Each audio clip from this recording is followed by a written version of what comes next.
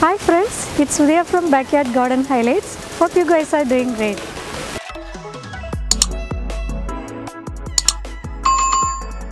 Today I'm planning to share an update on how I'm planting the spring bulbs that I actually got it from Big Bookstore, and that was a great deal. I think you guys watched the other video where I posted my lottery day, or I would say my luckiest day, because I bought all those bulbs from Low Store for 50% off. I got almost 300 bulbs from a big box store, and that costed me $65. I know it may sound a great amount of money, but when I calculated individual bulbs, I could have not get this deal anywhere else actually. Like getting each bulb for 12 cents, 22 cents and 33 cents, that's really amazing, guys.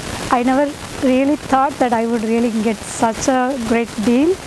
I know it's kind of a end of the, like next week is officially winter is starting, but I'm really blessed that this year still no snow has come, and the soil is still workable, and the soil is not frozen, and they are still workable. So I could still plant spring bulbs and get spring colors coming up season. So with that hope, I'm going to show you guys where I'm going to plant the iris, daffodils and the tulips. And one point guys, you must notice I'm using all manual tools for today's bulb, and planting bulbs in hundreds using manual sound really crazy and it's really time consuming, but I didn't really want to really damage any of my drip irrigation or any of my landscaping lights, because I don't know where those are running in the ground. And just to do a safe play, I'm not going to use any tools at all, so it takes little bit of time. But if you guys have nice tools and you know your lawn and you're sure that there is nothing running under, like water pipes or your landscape lights, then you can go ahead and do the bulb planting using nice tools that will save a lot of time for you guys. So let me take you guys to the raised bed and show you how I am planting those bulbs. I got all the required things needed for this planting. So biotone starter fertilizer and the bulb tone I have mixed already, and my shovel and gloves.